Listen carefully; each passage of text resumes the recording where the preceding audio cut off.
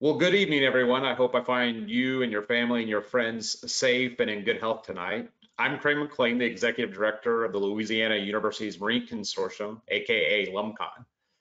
And I'd like to thank you for joining us tonight for the second talk in LUMCON's online science series. Every Thursday night at 7 p.m. Central, we're inviting a Louisiana scientist to share their research, and we'll give you the opportunity to listen to and ask questions to some truly amazing people doing some extraordinary science. And I hope you'll continue to join us each week as we explore more and more of our world from the comfort of our homes. You can find out more information about the complete series on our website, lumcon.edu. Just scroll down on the home page to the link under the news and events. Well, this is normally the time where I would be introducing one of the other fantastic Louisiana scientists that we have in our lineup, but tonight I get the privilege to introduce myself. And so with that, I'll go ahead and begin my presentation. Let's see here.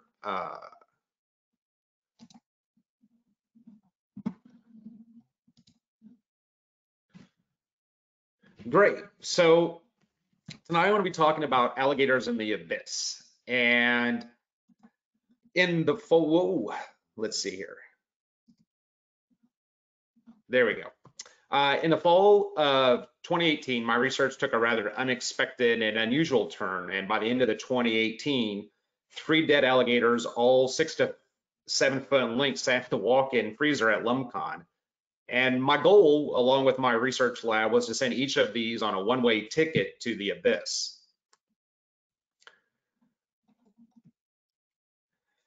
Now, you need to know before we begin the story that the American alligator is a conservation success story, and it's a win for the Endangered Species Act. In Louisiana alone, in the last 30 years, we went to from just 100,000 to well over 1.5 million total individuals.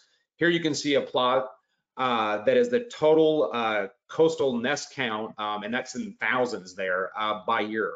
And that's just for Louisiana. And you can see from the late 70s all the way up to current, there's been a steady increase in the number of alligator nests. This success story really occurs through some very heavy regulation and management of both alligator farming and hunting. It occurs through a tagging process for both the sellers and trappers and hunters of alligators, as well as the buyers of alligators. Indeed, research itself with alligators is even regulated. And so this, the 3 that we acquired for the work that I'm about to tell you about were what we call nuisance alligators. These are often aggressive individuals in highly populated areas, or more often in areas of ecological sensitivity. Now, I mention this because to get 3 alligators, you have to follow state procedures. And that led to some very odd conversations and email exchanges about what I actually wanted to do with these alligators. So through a variety of very odd email exchanges, in late 2018, I acquired 3, albeit slightly damaged carcasses, the members of my research group affectionately named. But of course, naming them allowed us more than their tag numbers of 898-309, 898-3110, and 898-321 to distinguish them individually and sort of help keep their fates in mind. So the platform for this research is my beloved ship, the RV Pelican. And this research was all conducted in the Gulf of Mexico. And so the Gulf of Mexico and the Pelican sort of serves as the science platform for this weird science tale. But let's take a step back. I wasn't planning on becoming an alligator biologist at any point in my career, or at some point in my life becoming the owner of 3 dead alligators. In fact, I can't remember a time in my life where I didn't want to be a marine biologist and an ocean explorer, but of course, nowhere in that journey did I think it would entail alligators. And indeed, until the fall of 2018, my career looked like that of a normal marine biologist. I scuba dived, I was on boats, I was trying not to lose expensive things in the ocean, I was posing in safety gear. And most of my research had focused on the deep oceans. And when we say the deep sea, we mean those habitats in the ocean that are below 200 meters depth. And at that depth is about the last the last bits of light sort of go away. And so most of my work has been between 200 meters depth and 4,000 to 5,000 meters depth in the world's oceans. Now, for reference there, you can see a little small Eiffel Tower there at about 200 meters. Well, the average depth of the world's ocean is 14 Eiffel Towers deep. And so most of our planet is actually considered, would be deep sea. So let me reintroduce you to our blue planet. In this map that I'm showing you, here in land is in green. Those parts of the oceans that are less than 1 Eiffel Tower deep are in orange, and those deeper than an Eiffel Tower, the deep sea, are all in blue. And so you can see that our planet is almost completely dominated by deep sea. Yet despite its size, we still don't know very much about the deep oceans. In this figure here, let me bring up my pin so I can talk about these. Oh, that doesn't seem to be working, unfortunately.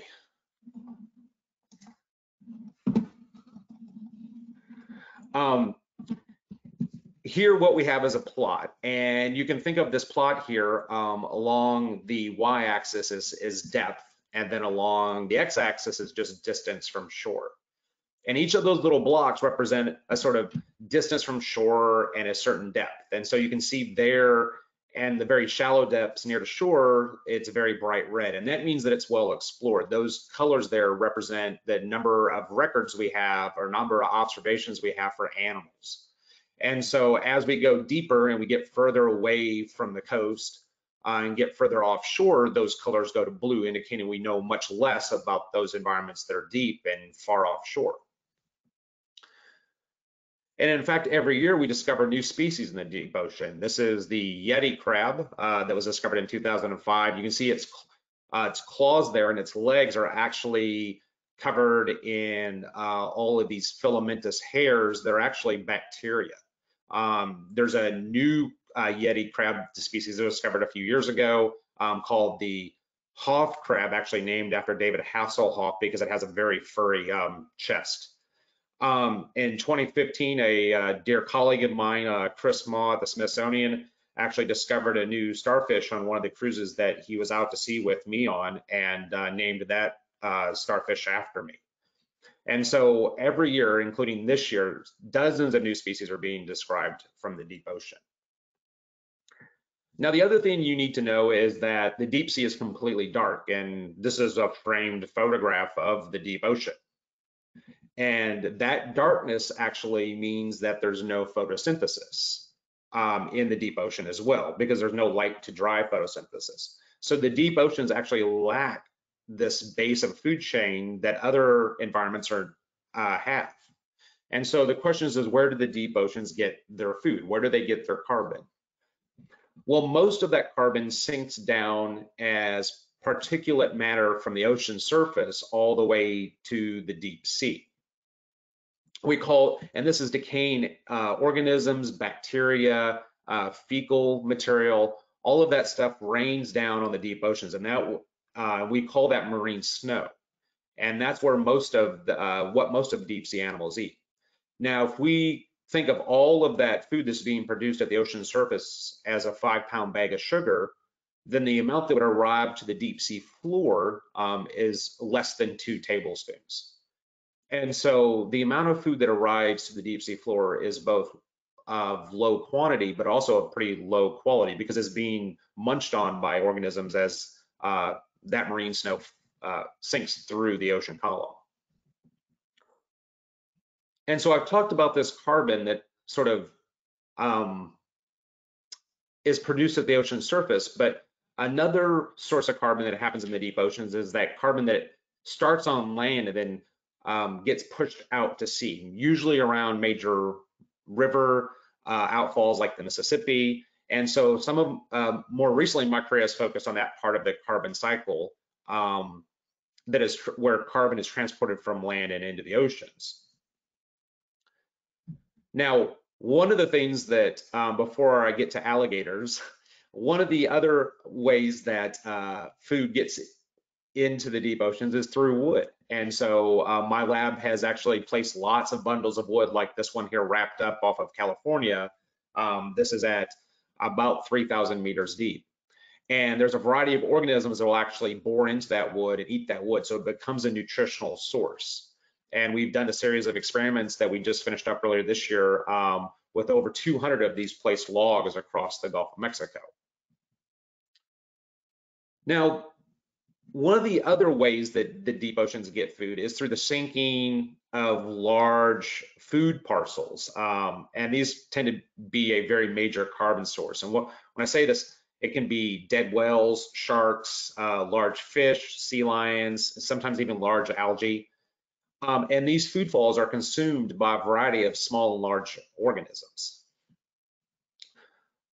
Which brings us back to alligators in the abyss. So I kind of attribute this whole alligator thing to three distinct events. When in 2016, I moved from Duke University to take the helm of LumCon. During that trip, my Jeep broke down twice. That's not germane to the story, but I'm still pretty bitter about that. So that was the first event that happened. The second event is I hired a local undergraduate and a bona fide Cajun to work in my lab. And he was the person who asked, upon hearing about scientists doing these well falls and exploring these well falls, if anyone had done an alligator fall. Here's Chase dressed up like me for Halloween. That's not relevant to the story either, but I'm still bitter about it. Obviously, number three, as I begin to think scientifically about this issue, see, crocodilians, which include caimans and the crocodiles and the alligators, are really species-rich group that's distributed globally in very large numbers. And that means that they're a huge carbon store. And their distributions also often occur near the ocean or in the ocean. And so saltwater crocodiles, they'll take long migrations between oceanic islands or along coastlines. The American alligator is often found on beaches. Here's one, there's an alligator there out on Grand Isle. You can often see them swimming in surf. The males will often take up residence on some of the barrier islands. So this seems to suggest that there's a potential for alligators to be interacting with the oceans and potentially enter into an ocean food web.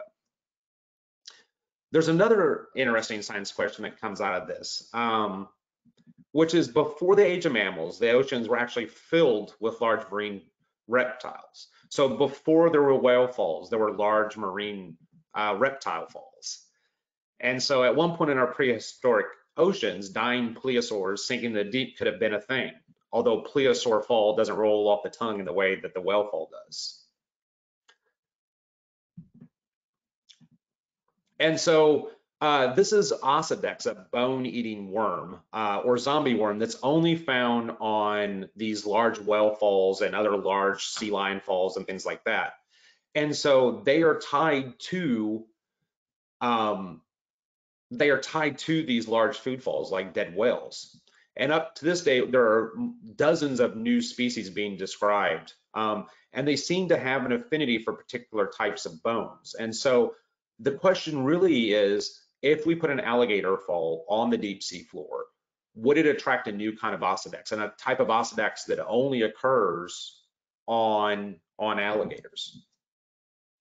The interesting thing about these worms is what you're seeing here is actually the female. Now, she has a plume at the top that's the breathing organs, and then she has a set of roots that she extends into the bones, which helps her extract lipids. The first described species, Osedax muciflorus, actually is Latin for what it sounds like, mucus flower, denoting their sort of snotty flower-like appearance. So with all of these three events in motion, in the spring of 2019, we're on board the RV Pelican, and we're tying alligator up in what looks like some very odd science experiment. And those ropes actually allow us to grab that alligator with an underwater robot on the seafloor and position them. Now, of course, the Pelican, the RV Pelican, doesn't have a large science freezer, just a small one. And so here among English muffins and frozen vegetables, we stored the 3 alligators. The plastic over the head is so we don't startle the ship's chef during the cruise. And then on the seafloor, we then position them into place using an underwater robot or a remote operated vehicle. So now I'm going to shift to a little bit of video here.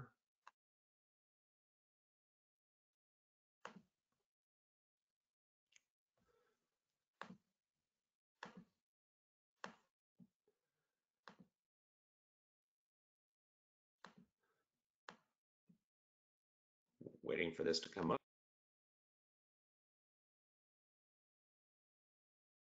And so you can see here, this one, this is Lucky, the third of the alligators, and we are deploying him here at 2,000 meters. You can see the little depth gauge there on the upper right side.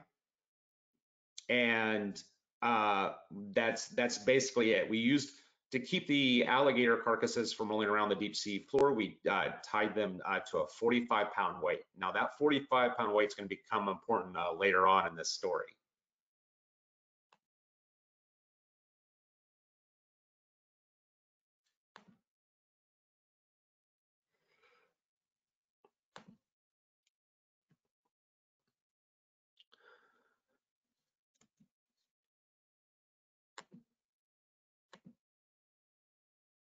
So what we didn't realize at the time that we did these alligator experiments was that each of these 3 would meet a really different fate. Now this is Stumpy on the bottom at site 1, and within 24 hours, the alligator hide was ripped into by giant deep sea isopods. And within hours, the alligator carbon was entering in the deep sea food chain. And so, let's see here. Show you a little bit more video of this.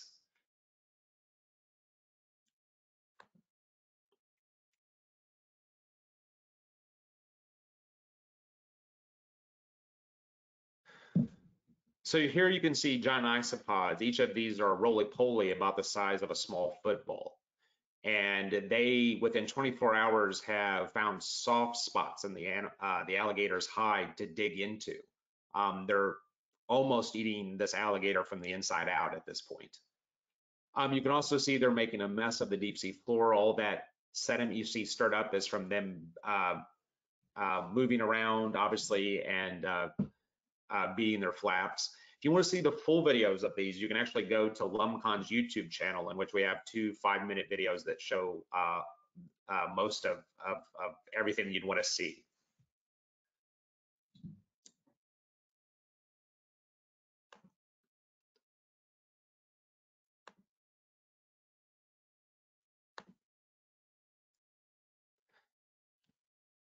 And so, like I said, those giant isopods are indeed deep sea cousins of pill bugs and roly-polies. They grow up to 2 feet in length. They're actually scavengers, very prominent in the Gulf of Mexico. What's really cool about giant isopods is they have amazing fat stores. They feast on, say, an alligator carcass or a dead whale or something along that line, they can actually go up to 2 years without eating.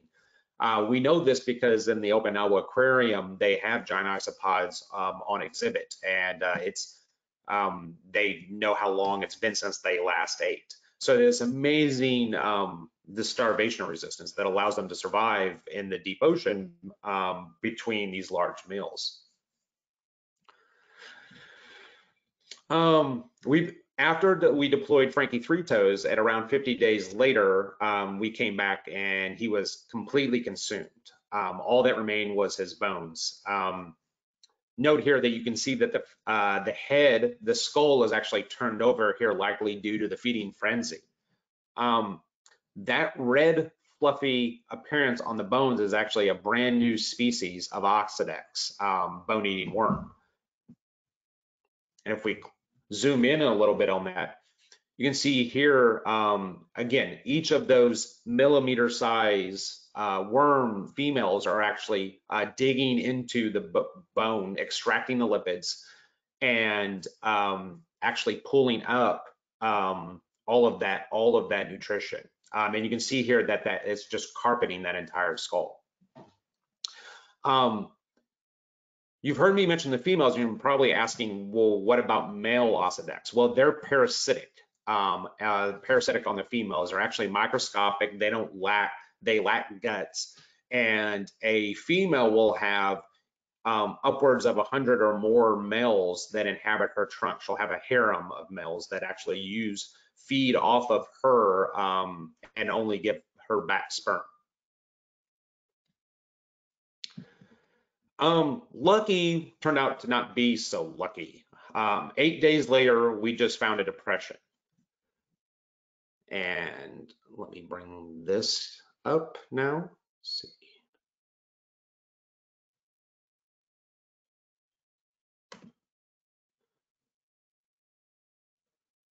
I'll play you some more video here.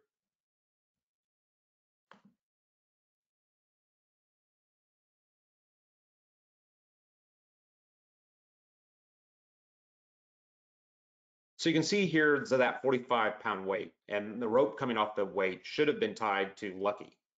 And you can see that it's been severed. There is nothing attached to it.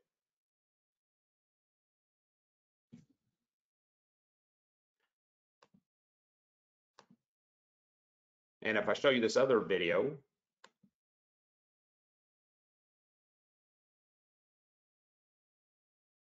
here's the depression where we actually deployed them. And that bucket lid there tied to rope and a weight is where we originally deployed it. Now in the background there, that faint little line of rope you can see is what we were just looking at attached that 45-pound weight.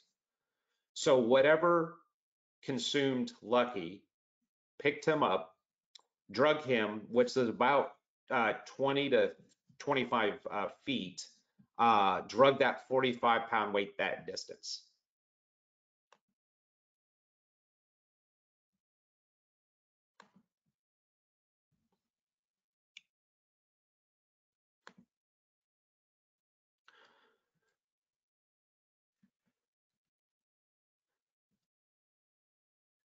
And so, like I was saying,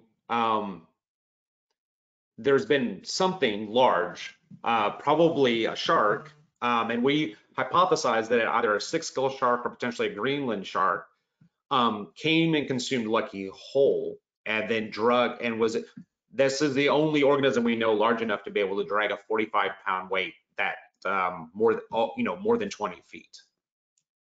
So one of the things we were curious about is how, compared to fish on the deep sea floor or dead whales, how fast they're consumed. How fast is an alligator consumed? Are these giant isopods or these sharks consuming them at a rate that's faster than some of the other studies that we know about? And so here along the x-axis is just the size of different carcasses, and then the y-axis here is just how much of that carcass has been consumed at this time of these experiments. And each of those dots is a different experiment. And so all of those gray dots at the bottom are squid and fish. And then at the upper part of that curve, you can see whales. And then there in the middle, you see dolphins. And then that green dot is our alligator experiment. And what you see here is that, compared to probably what have been a similar size large fish or something like that, is perhaps a little bit slower. But the alligator fall it seems to be in line with the rates at which dolphins and seals are consumed by scavengers on the deep sea floor. And so now it seems like there may be some slowing there, and that could be related to the tough hide of the alligator.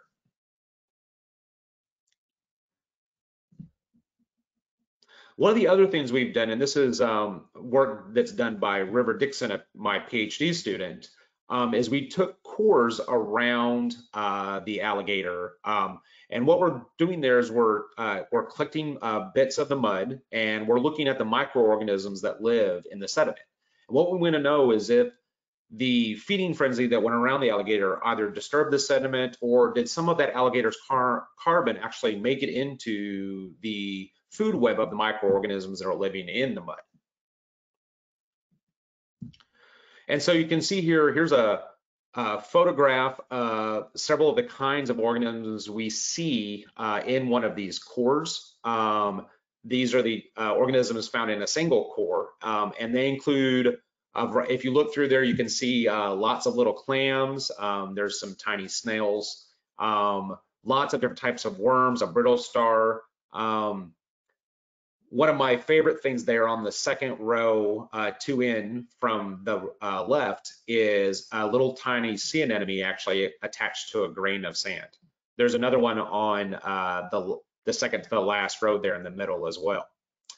There's a variety of crustaceans, everything from lollipop shrimp and ghost shrimp to amphipods and isopods as well.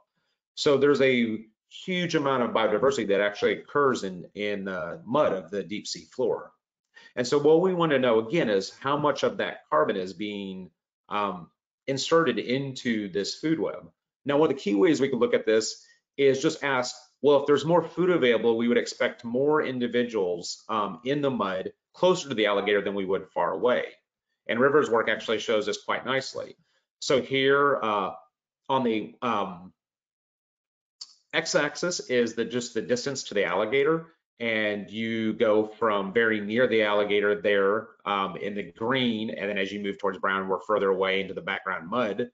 And you can see that the abundance, the total number of animals, regardless of the species, that are in those cores are actually there's quite a few more individuals in those cores than there are the ones further away from the alligator, suggesting that some of that carbon from that alligator is actually making it into the sediment and actually driving a lot of reproduction and growth among those organisms. Now we can also look at whether this increase in food availability also promotes biodiversity. Does it lead to more species? And again, River's work shows this nicely too. Here we have how many different species there are in each one of those cores versus distance alligator, and you can see that as we get closer to the alligator, there's just a lot more species, almost double to triple that of what was in the background. So what did we learn? Well, from this, other than just us playing around with the alligators in the deep sea? Well, the first thing we found is that a significant amount of this carbon enters into the deep sea food web through these mobile scavengers. So things like giant isopods or potentially even large sharks. And so these organisms are very important in that first step of getting this foodful carbon into the deep sea food web. But what we also learned is that there are several types of animals that can be the entry point for this alligator's carbon into the deep sea food web, whether it's a bone-eating worm or a giant isopod, or if it's a large shark.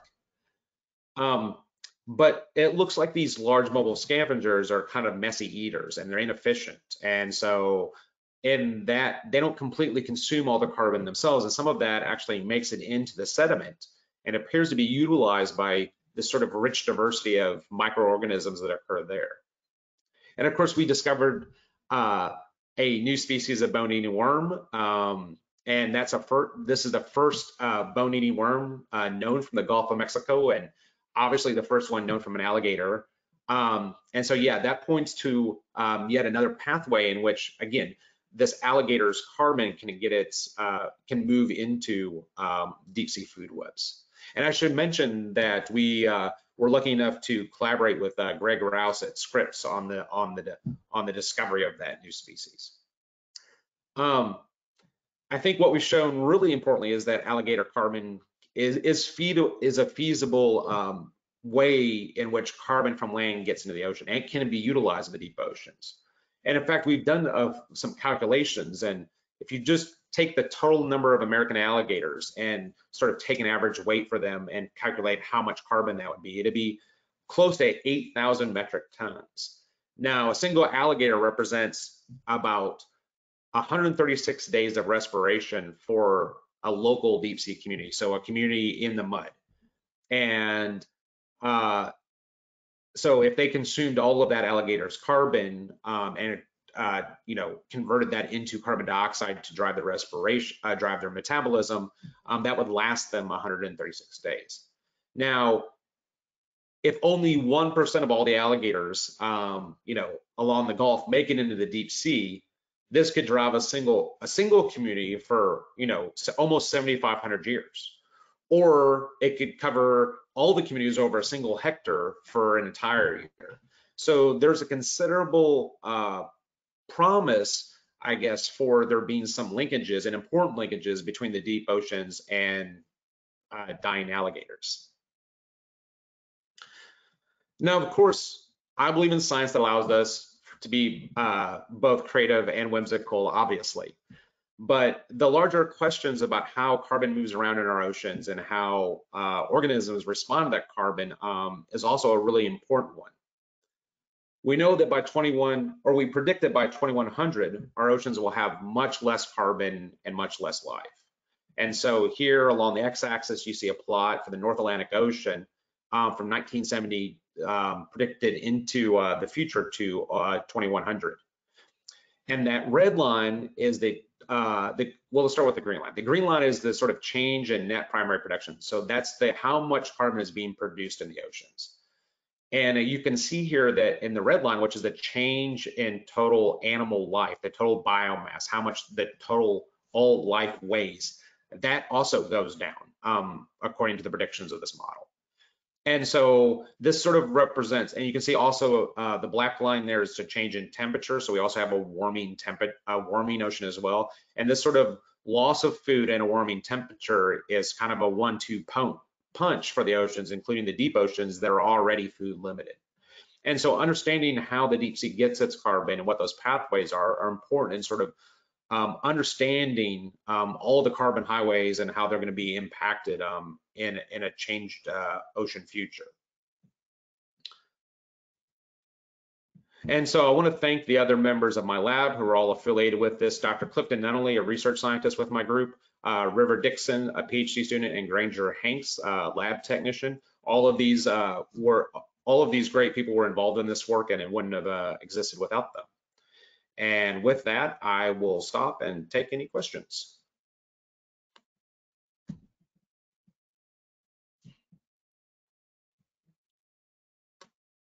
All right, thank you, Dr. McClain. That was perfect. And we have so many questions coming in. Excellent. Let's go for it.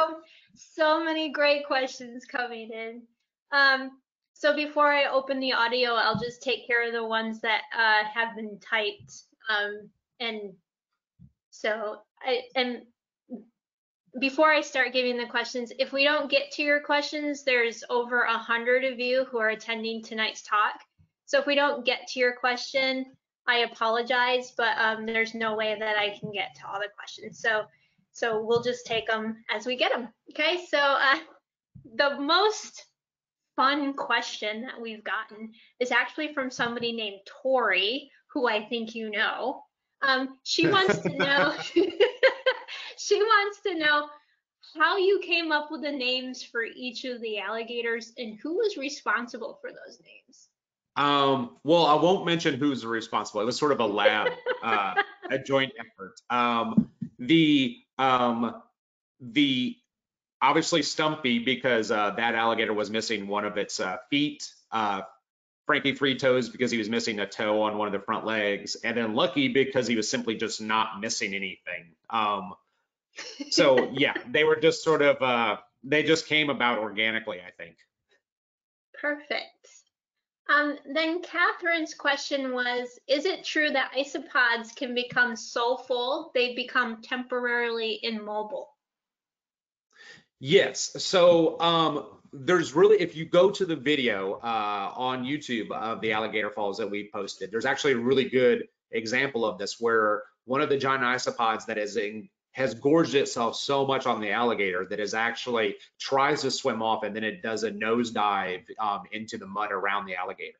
So yes, they can feed themselves so full that they can actually be unable to swim away for a while.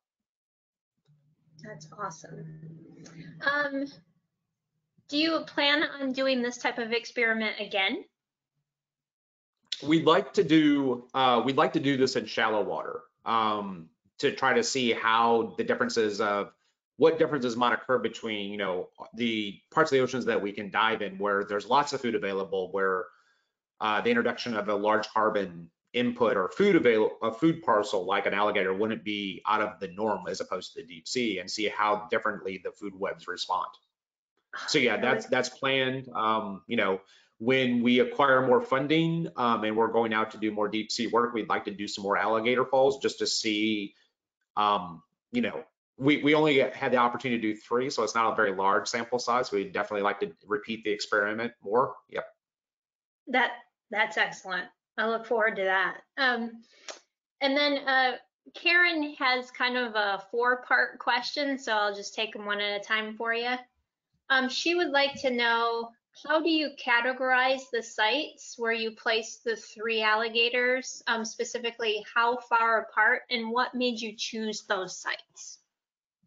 So the 3 sites we chose are all 3 of them were at 2,000 meters. So we want to keep the depth the same at each, so that if we move shallower or deeper, we get different types of animals that occur at different depths. So we wanted to make sure that we were controlling for that.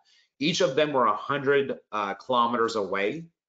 One of them was within the Mississippi River, very close to the Mississippi River Canyon, and then the other 2 were outside of that. So we wanted a bit of that comparison.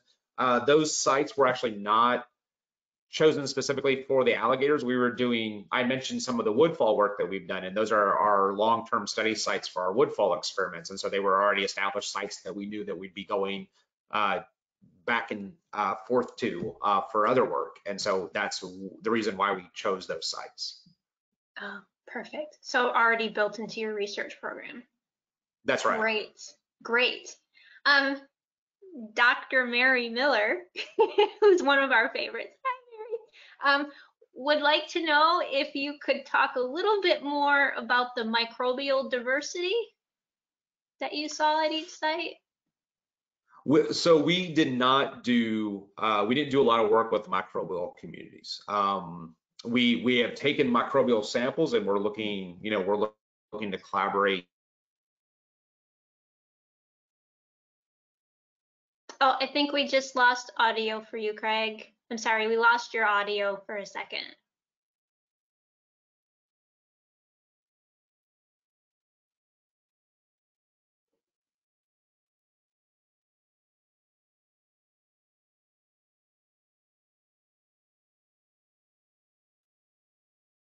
So I think we've lost audio for Craig. I will we will try to troubleshoot that for a second. So Craig, we've lost your audio. We can. Oh, I'm sorry. Am I back? Yes, you are. Yep. Yeah. So I was just saying that we collected samples for microbial analysis, but we haven't done that yet. We're actually collaborating with Dr. Marshall Bowles at LumCon on that. So at this point, there's not much we can say about the microbial loop and the importance of that. But we do know, obviously, the microbial loop is an important part of these food falls. For sure. Shelby, what is the weirdest drop you've done, and will there be a drop on a human drop? I would say the alligator fall is by far the weirdest drop that I've done in the deep sea, or probably anybody's done. We've done, we and among many other labs have actually deployed cow bones as well to look to see whether Osedax will inhabit cow bones. As far as a human fall, there's no plans for that, although there's a very well-known deep sea scientist who has claimed that he's trying to get everything in place to become the first human fall. So we'll have to see about that. Wow. I can imagine that's difficult because of the remains and what you do with those, but I'm sure there's a lot of paperwork and bureaucracy. Yeah. But it would be interesting. Unfortunately, we do get human bodies on the seafloor. So on to a lighter question. Allie is wondering, what was the most surprising discovery? I think, we landed with the ROV on the site where the Lucky was, the last alligator. And when we first dropped on, we didn't see anything, and we were like, well, do we get our lat longs mixed up, or are we at the wrong site? And of course, we saw the marker. So next to each of the alligators, there's a bucket lid on a rope that's tied to a weight that serves as a marker. And the marker was still there, but there was no alligator. And then, of course, we find the depression. And then, so we started doing a search from that site, in a search pattern, a way to try to see. We were hoping to find, that something maybe had moved the alligator, a little further away, and we would find bones and find this food fall like we did with the other ones. But of course, just finding the 45-pound weight, and seeing then the drag marks in the sediment where it had been drugged, like over 20 feet. That was pretty shocking to see the sort of ghost of, of foraging past. Yeah, that was kind of cool. Karen has a question about how deep sea organisms react to the light from the robots that are placing the alligators. Great question.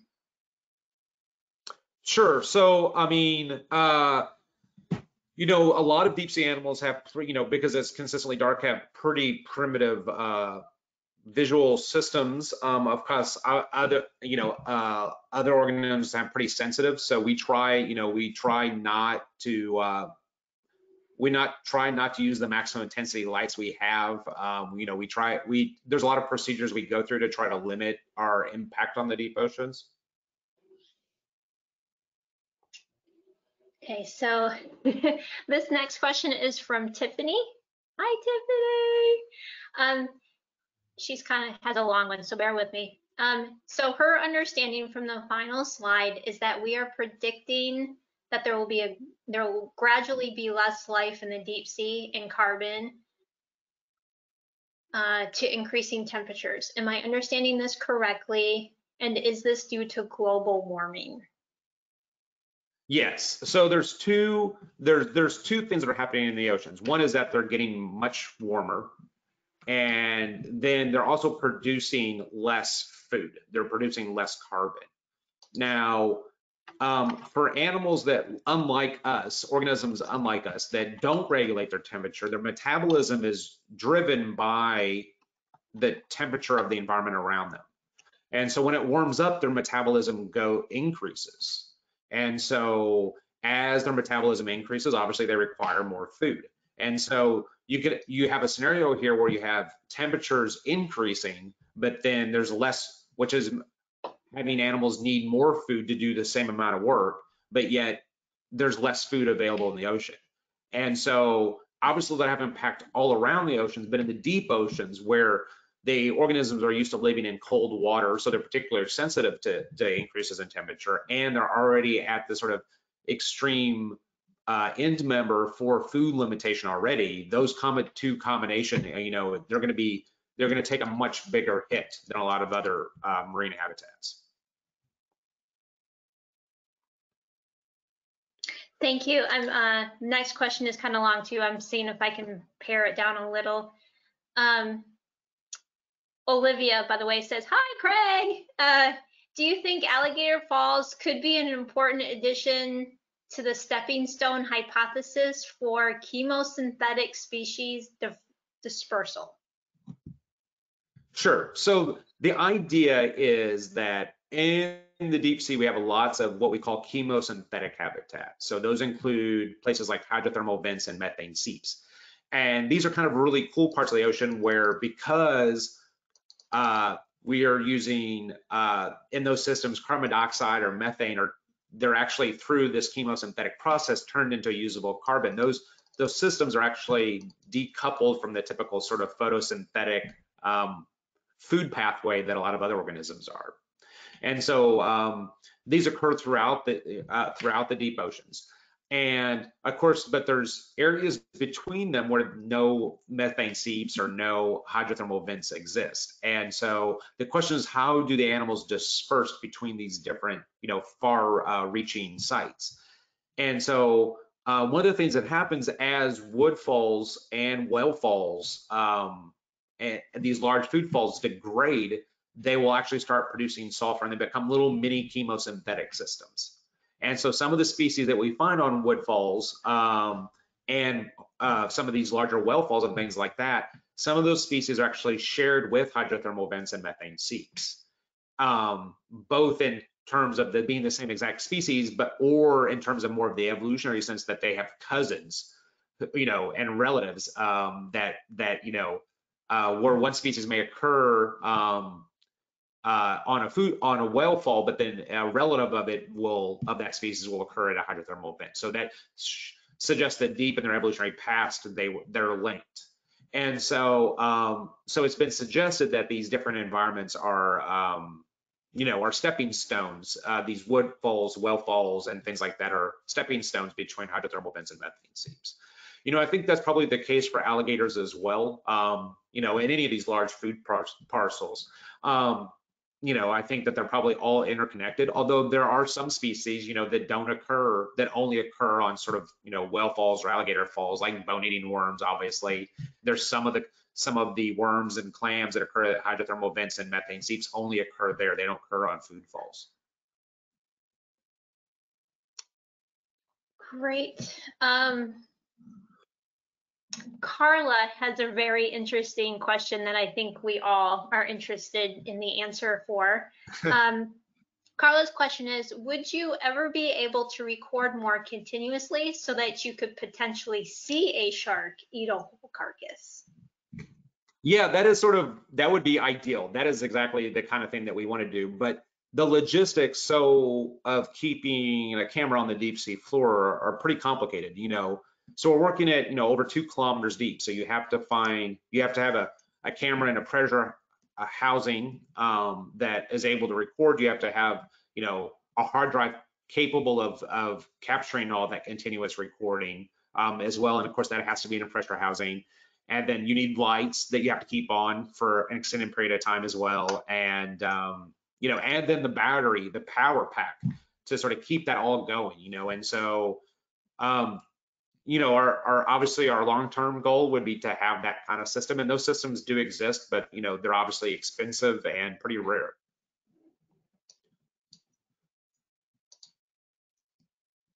Yeah, it would be awesome to get that footage. So Tally has an interesting question about excrement, which is everybody's favorite topic. So Tally is wondering if in the study was the effect and span of excrement on the lower level life considered, or was a change noted due to the change presented with the drops? So can you repeat that question again, Mert? I'm not sure I really understand. Sure. So my understanding of the question was, did you account for the life maybe in the sediments being there for the excrement, I think, of the isopods, probably? Did we? No. I mean, obviously these large scavengers coming in like giant isopods, they have a huge effect on the surrounding. You saw how much they could definitely be a pass-through through carbon. I think probably the larger effect of the giant isopods is just how much they disturb the sediment around the alligators. They moved a lot. If you're a microorganism living in the sediment around the alligator, where the alligator fall is, you can be thrashed about by these giant isopods. You saw they're just kicking up lots of mud, lots of and with that probably lots of animals too. Perfect. There's another animal question. So did you see any other large fauna besides the giant isopods like sea cucumbers and octopus? We saw at one of the alligator falls in the distance, we did see a squid that was kind of hovering around, but we never observed it actually eating on the alligator. We saw large grenadier fish, or what we call rat tails as well. They were always hovering around. They're sort of pigeons of the deep sea. They're kind of always around anyway. So those are the two major things that we saw.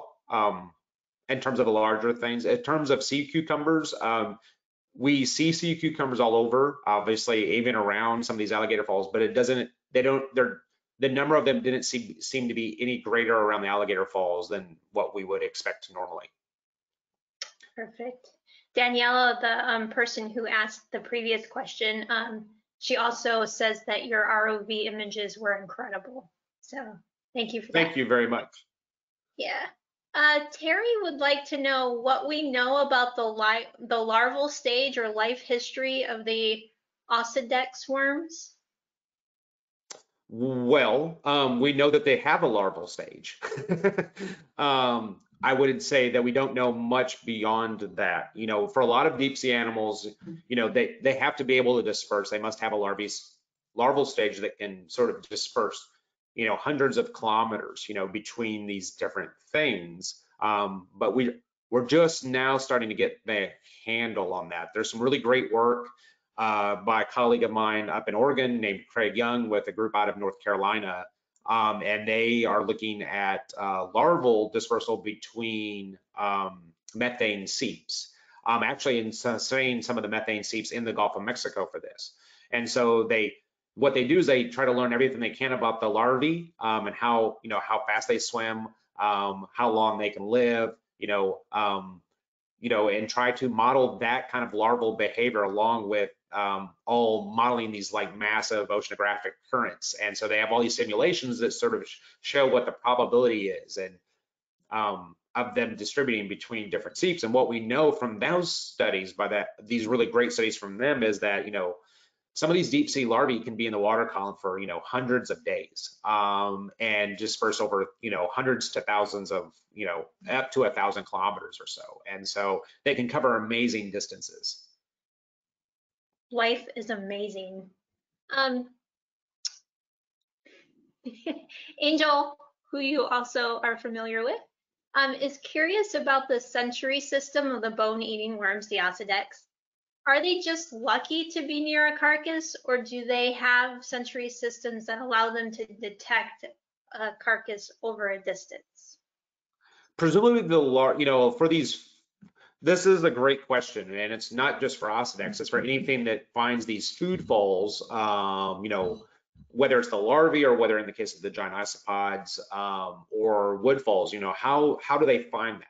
You know, these things, you know, these food falls, whether it's a dead whale or a dead alligator or it's a you know, wood fall, they have pretty distinctive chemical signatures. And so, you know, they send off these big chemical plumes that then, you know, not only like things like giant isopods can rapidly respond to, but obviously, you know, the lipids in the water are attracting, and you know, things like the larvae of Osedex. Great. Manuel has a question about the species of worms that you've been finding. So were they the same among all 3 alligators, or did they vary somewhat? Well, so the only, we never saw the bones of Lucky because he was taken whole. And Stumpy was the original alligator that we haven't actually, after that initial period where we sort of filmed the giant isopods, we haven't been able to, we haven't returned. So the only alligator that we've returned to and saw the bones was Frankie Three Toes, and that was about a little right at 50 days. And so that's the only one where we've observed Osedex. Now, the interesting thing is we actually had a parcel of cow ribs actually deployed nearby. And that actually also we found a new species of Osedex on those too. And it was different than the one we found on the alligator, even though that they weren't any more than, you know, 30 to 40 feet away from one another.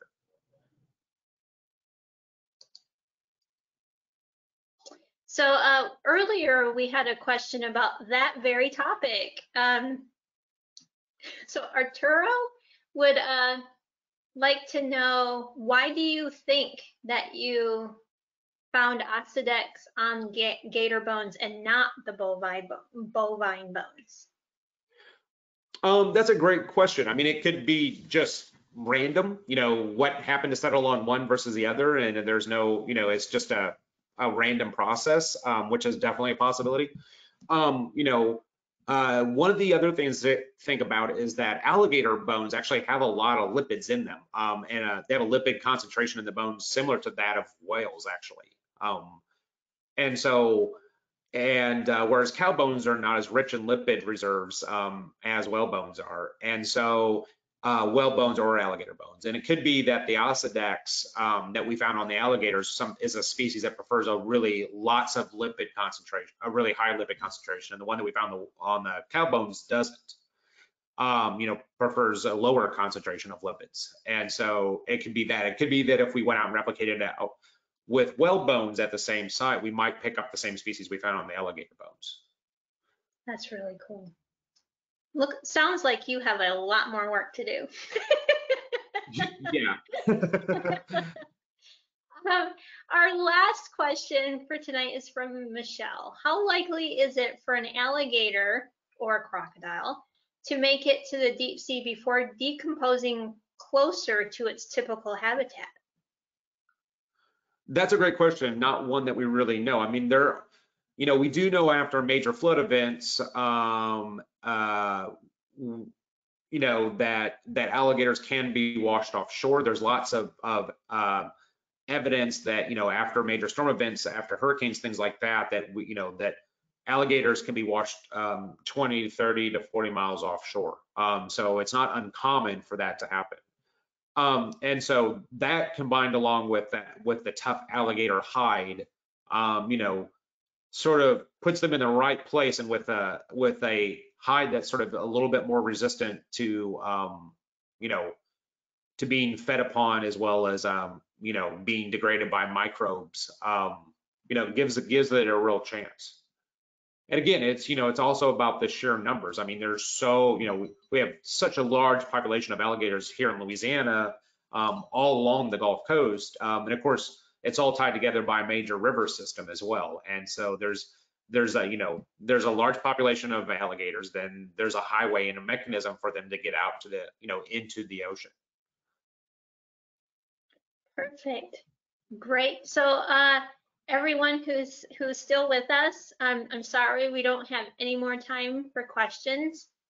The questions that you asked were spectacular. Thank you for being so interactive with us tonight.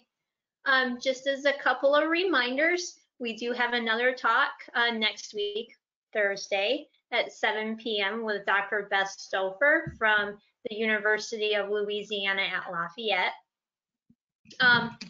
If you did not attend last week, you missed the announcement about the great Science Talk Challenge, which is if you attend 10 of our lectures, they do not have to be consecutive, you will win a prize. And we actually have one with us tonight to show you. Dr. McClain has a RV Pelican Challenge coin.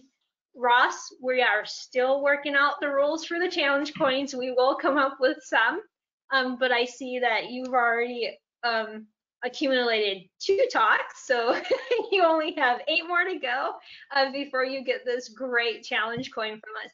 Again, you do not have to attend consecutive talks, but if you do attend 10, you will get one of these challenge coins, which I know Dr. McClain is very proud of. And of course, everybody at LumCon is very proud. They are very nice. Yeah. They are very nice challenge coins. They really are. Yeah. So with that, on behalf of especially myself, but the entire LumCon family, thank you so much for attending Dr. McClain's talk tonight. We look forward to interacting with you again very soon in the future. Keep us in mind, let your friends and family know that we are going live every Thursday. So I hope you can make several more talks. We have lots of great talks coming up. If you are interested in who's coming up and when they're coming up, we have a web page on our website. It's lumcon.edu/science-talks. That will get you to our lineup and information about upcoming talks. We really hope you come back and join us for the rest of the series. We really, sorry. Sorry. So sorry. It's yeah. Working from home is fun.